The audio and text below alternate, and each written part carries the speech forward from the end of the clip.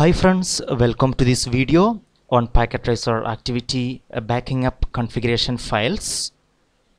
In this packet tracer activity, we are going to establish connectivity to Tftp server, then transfer configuration from Tftp server, then backup configuration and iOS to Tftp server. We will come to part 1. Establish connectivity to the Tftp server. They given a note here because this is a new router. Initial configuration will be performed using a console connection to the router. Well, here they did not do any initial configuration. We will do that. Before that, click PCA and then desktop tab followed by terminal to access the RTA command line. Configure and activate the Gigabit Ethernet 0/0 interface. The IP address should match the default gateway for the Tftp server. Yes, here we can see the RTA router, and we are going to give IP address for the Gigabit Ethernet 0/0 interface. Right, and also test connectivity to Tftp server. Troubleshoot if necessary. Right, we will do this now.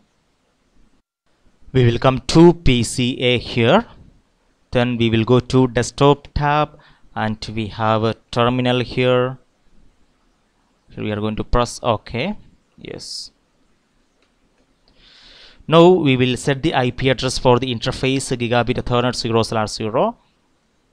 Enable, configure terminal, and we will go to the interface Gigabit Ethernet 0/0. And here we have to set the IP address.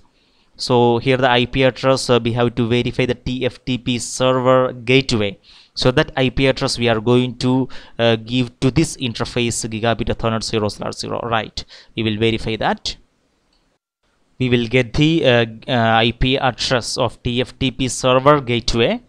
We'll come to Tftp server here. We'll come to command prompt. Here I am going to give ipconfig. Here we can see the default gateway. I'm going to copy this address. Okay. Now we will come to RTA, PCA, and terminal. Yes. Here we are going to set the IP address for this interface. Next is a subnet mask, so that also we will verify here. Yes, it is a /24. Here we can see that. Well, here we will give that 255.255.255.0. Yes, we'll give noshut command. Yes. Now we will test the connectivity from this router to Tftp server. I'm going to ping to Tftp server. We have 172.16.1.2. Okay, success rate is 80%. Right, so it is successful. Yes, 100%. Yes, now we will come to part 2. Transfer configuration from the Tftp server.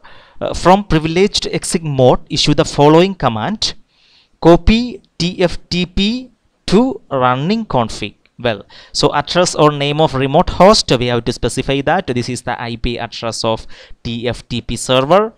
Then source file name we have to give RTA-confg. Destination file name we are going to give the default file name, and we are going to press enter.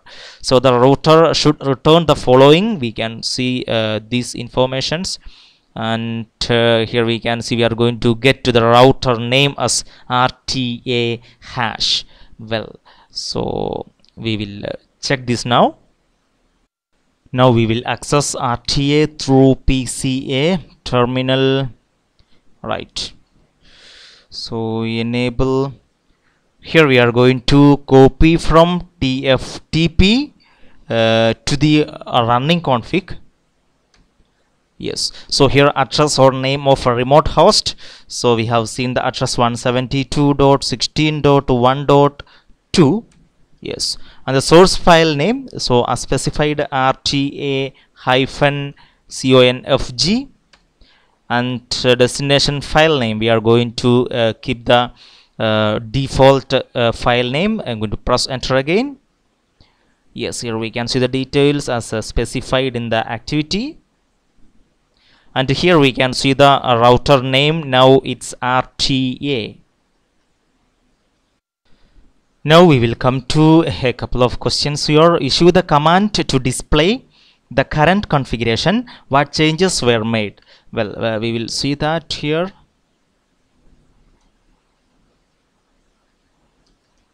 Okay, so we'll give a show running config, and here we can see the some changes. We can see the host name, and here is some enable secret. Well, yes, here we can see. Yes, right. Yes, so what happened here, the configuration stored which is on the TFTP server that was loaded into the router. Next question is issue the appropriate show command to display the interface status. Are all interfaces active? We will verify that. We'll give a show IP interface brief, and here we can see Gigabit Ethernet 0/0. Yes, that we have done, so it is up, and we can see Gigabit Ethernet 0/1. So this interface is down. Yes. Yes, so here correct any issues related to interface problems and test connectivity. That interface, that is Gigabit Ethernet 0/1 is down, so we are going to make it up. We will go to that interface, configure terminal, interface Gigabit. Oops, we will go to Gigabit Ethernet 0/1, and we will give no shut command. Yes, now we can see this interface is up. Now we will come to part 3, backup configuration and iOS to TFTP server. Change the host name of RTA to RTA-1. Okay, then save the configuration to NVRAM. Well, we will do these two things now. We will come to PCA. Here we are going to change the host name.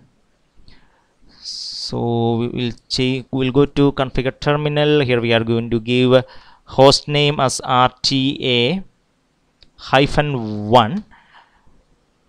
We'll verify that. Yes, now we are going to save the configuration to NVRAM. So copy running to startup. Yes. Next is copy the configuration to the TFTP server using the copy command. We are going to give copy running config to TFTP. Then we have to specify the IP address of the TFTP server. Then we have to give the file name. Right. So we will do this now. Right. So here we are going to give copy running config to TFTP.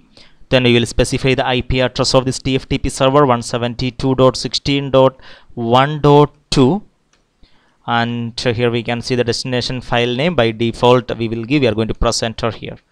Yes. Next we can see issue the command to display the files in the flash. Okay, well, copy the iOS in flash to the TFTP server using the following command. Okay, we are going to copy the iOS now from flash to TFTP server. So we have to use this command, copy flash TFTP. Then they will ask the source file name. So this is a source file name which is going to be stored in TFTP server. Then we have to specify the address of TFTP server, then the destination file name. Well, we will do this now. First of all, we will check the flash. Here we are going to give a show flash command, and here we can see the iOS file. Yes, I am going to copy this file name.